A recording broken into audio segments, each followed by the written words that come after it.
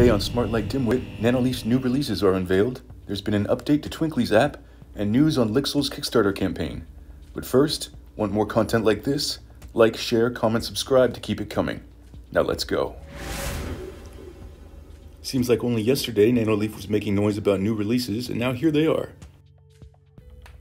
Well, they're not entirely new releases, but rather a new 90-degree connector for Nanoleaf lines and a re-release of the ultra black shapes triangles. Previously, lines were limited to 60-degree angles with their hexagonal connectors and sold in packs of 9 for $199.99.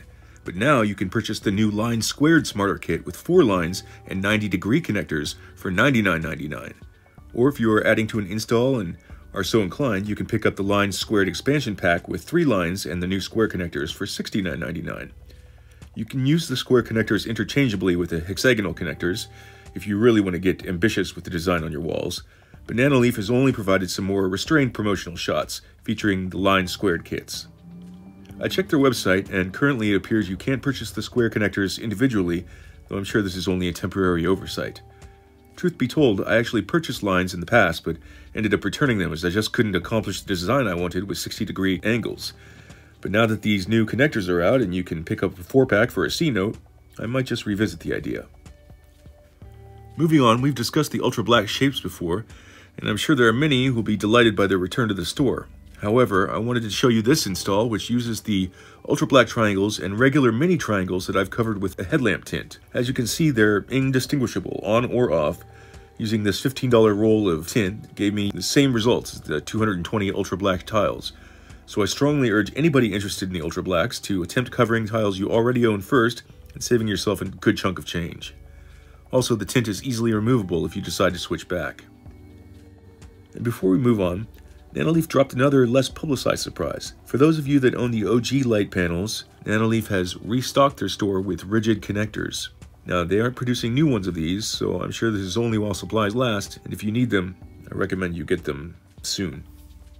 Next up, Twinkly has released version 3.7.1 update for its app, which offers minor speed improvements over 3.7, which previously gave users the ability to view their gift collections based on categories like all, art, 8x8, 16x16, 24x24, 32x32, ambience, my effects, and favorites. Unfortunately, with the exception of favorites, it does not appear that these categories can be edited by the user and is decided on by the app itself. They also included some of the popular GIF used in the promotional shots of Twinkly Squares, such as Marilyn Monroe and A Starry Night. However, when I attempt to load them, they end up formatted incorrectly, with no ability to resize them. If anybody else is having this issue, please leave a comment below, as I'll be sending a link to this video to Twinkly support. And finally, Lixl's Kickstarter campaign, which we mentioned last video, it was 50% funded within 24 hours of launching, and now has reached 80%. If you'd like to pledge Lixl's campaign, I'll leave a link in the description. To close us out, I'm going to leave this video of some of Lixl's effects in action, powered by the WLED app. Enjoy.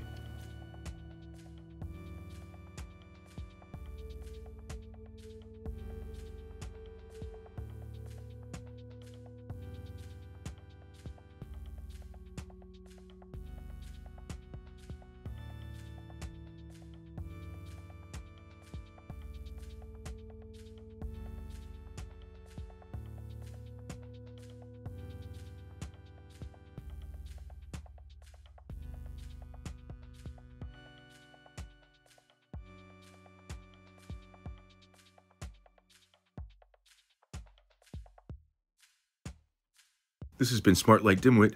Thanks for watching. Until next time, peace and illumination.